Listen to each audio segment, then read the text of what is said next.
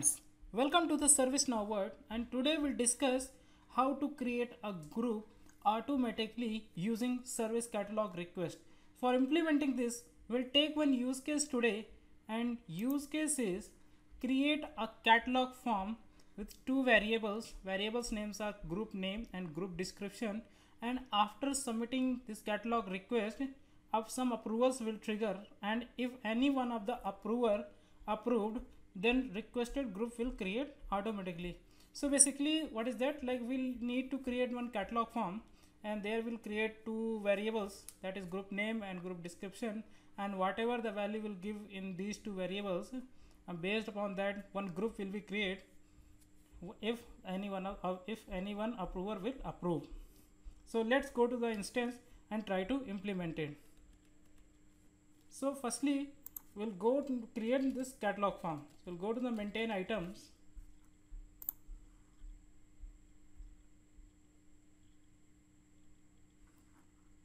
and here just click on new, and you see that form will or new form will be open, and here we'll give our catalog item name like new group request, and here we'll select the catalog, that's service catalog,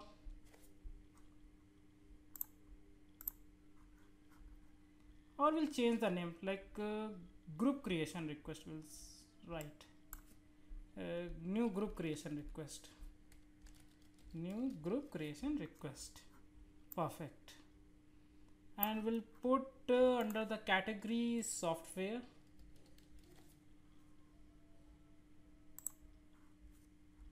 and here we'll put the short description like this is used for requesting new group creation, and we'll put some description as well, like we'll give new group creation request and save it.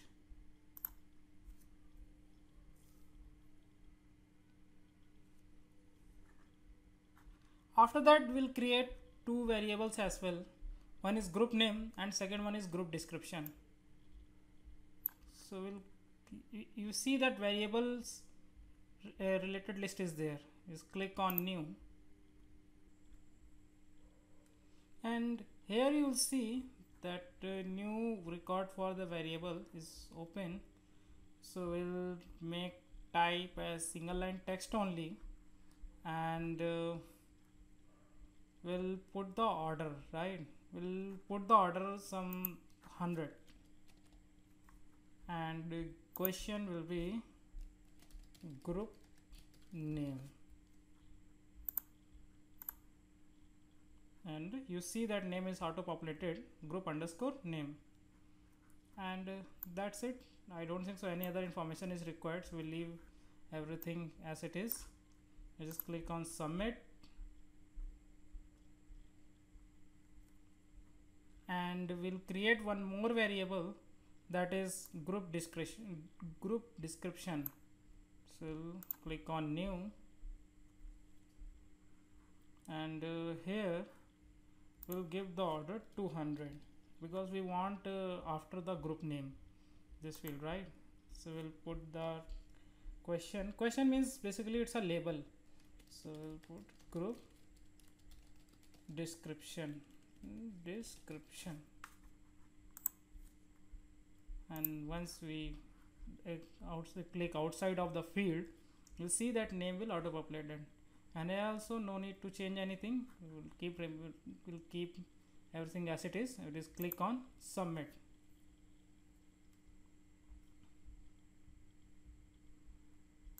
So now you will see we have created two variables. So let's click on try it and just see how our catalog form looks like.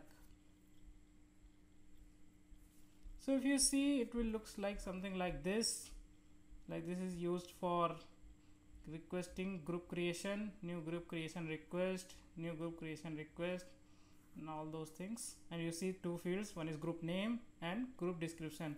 So basically idea is that like once we put the group name and group description, and when we click on order now, this is not to be order now, it's actually it's a submit, but we want to change, we don't want to change, we'll see later if we require. So basically idea is that once we put the group name and group description, we click on order now. So what will happen, it will trigger some approvers, and once any one of the approver approve, then one group will be that group will create automatically whatever the group name they have put it. So for that we'll create one workflow. So I'm just opening duplicate tab, and there will open workflow. So we'll put in filter navigator, we'll write workflow editor,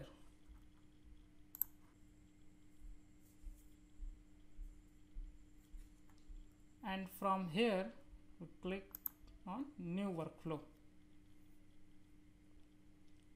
So after that we'll give the name like group creation, and we'll create this workflow for requested item. Why requested item? Because in RITM approvers will trigger, right? So we'll write, we'll select requested item table sc underscore req underscore item, this requested item table.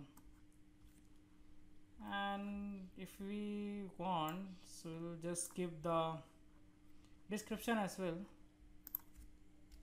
This workflow is for new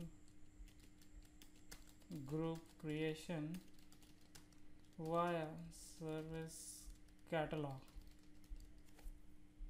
I just click on submit. So what will happen?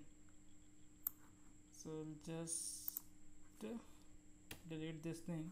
We come to core, and here from approvals we'll select approval user, means once it will trigger, so it will ask for the approval.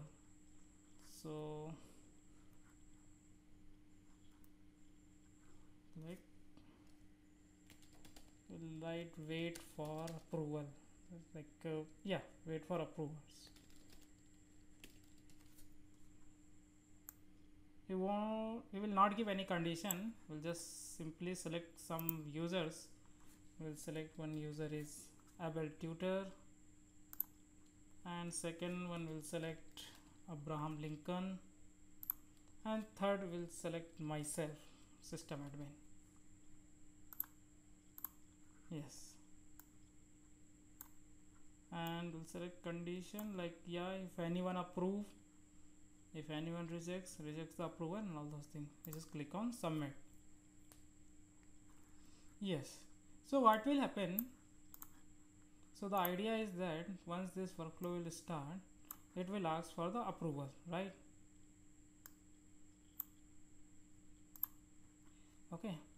Okay, so what will happen, if approver will approve, then what will happen? If approver will approve, so we want to create a group, right? So we'll write one script, we want to run one script, right?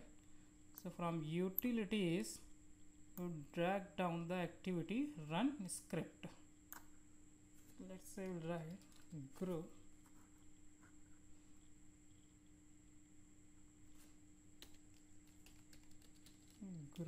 creation script, and here we'll write our logic. So logic will be something like where gr equal to new glide record, and here we'll give the group table name sys underscore user underscore group. You may ask like from where we get to know this group table name. So if you have a doubt, so you just type user admin and you see this group. and you see that sys user group is there, right? Okay, now after this we want to create one empty record, so we'll write gr dot is initialize. Initialize function is for initializing, creating one empty record in any table. After creating the empty record, we want to set some value, right? So we want to set value for which one? For name. So write gr dot name. Name will be from this table, from group table. If you see, their backend name will be the name, right? So we'll write gr dot name, and this side we'll write current dot variables, means catalog variable we want to access. So current dot variables dot group underscore name. Then for description we'll do same gr dot, and let's see what is the backend name of the description. So you'll see the description will be there, description. So description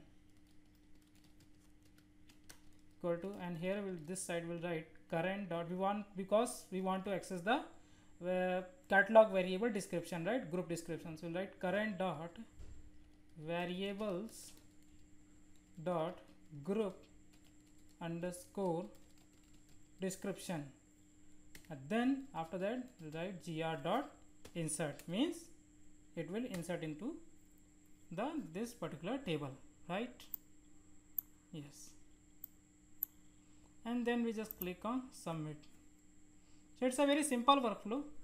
So if someone approves, it will run this script, means it will create this group, and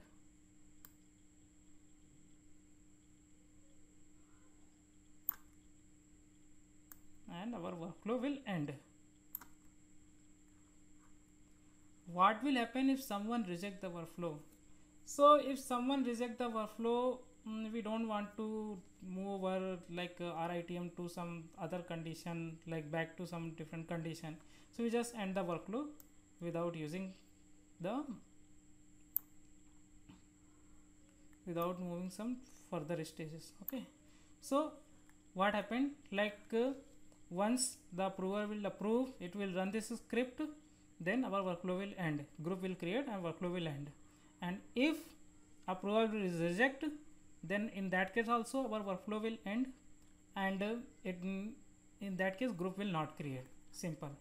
So I'm just click on validate the workflow for checking if any errors or warnings is there. So we are all good, no warnings, no errors, and we just, and then after that we click on OK. It's just a simple workflow. It's not like in real time we are using some more things, and we are taking some more the conditions in some consideration. So just keep this thing in mind, and just click on publish. Once we click on publish, our workflow is ready, and we again now come to our catalog item, and so we'll come to our catalog item, maintain items, and so we have to set the workflow for this catalog item, right? So we'll just search our name like asterisk group. So yes, this is our catalog item, right? So if you see, the process engine tab will be there. So there you see the workflow, right? And here we select our workflow, that is group creation workflow, group creation, right? And we just click on save. Now in this page, what we'll do, we'll open one group table, user admin, and click on groups. So now we'll just see, before submitting catalog request, what are the total number of groups. So if you see, total number of groups are 45, right? Now here we click on try it, and now we'll give some group name. Group name, what we'll give? let's say I'll give IT support L1.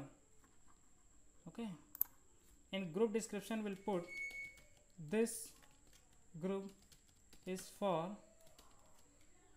L1 support group, and then click on order now. It should be initially submit, but we have to change it, right? But for the timing we just make it as order now only. So you see that one request got generated and RITM also got generated. We'll open this RITM and you see some approvers will be triggered, right? You see stage request approved, state approved. You see 3 approvers are there. So in our condition is that like if any one of them approve, it will create one group. So let's say I am approving this. Click on approve. So now you will see that request got approved, and for other 2 approvers it's showing no longer required. And now we just refresh this page, this group. This is the group. Here we have opened the group table. See the current count is 45. So if everything is work fine, the count will increase by 1 and the current then count will show 46. So let's refresh the page and let's see. See, the count got increased by 46, and you see this is our group IT support L1, that is their name, and the description is this group is for L1 support group. Same we have put, if you see our RITM, same we have put in the group name IT support L1 and group description, this group is for L1 support group. So like that we'll automate this thing, and we'll set more fields as well, like manager, group mail, parent, whatever we want to set we can set it.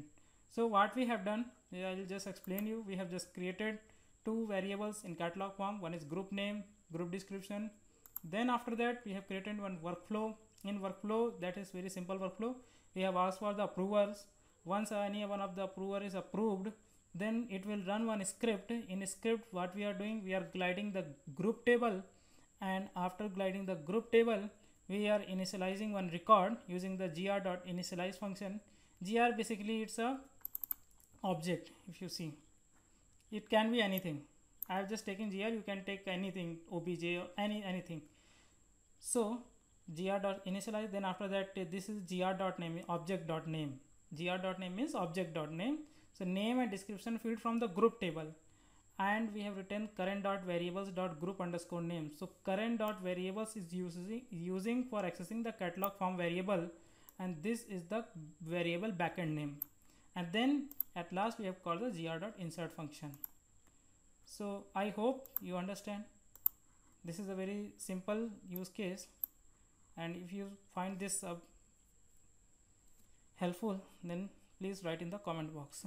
Till that time, thank you. God bless you all.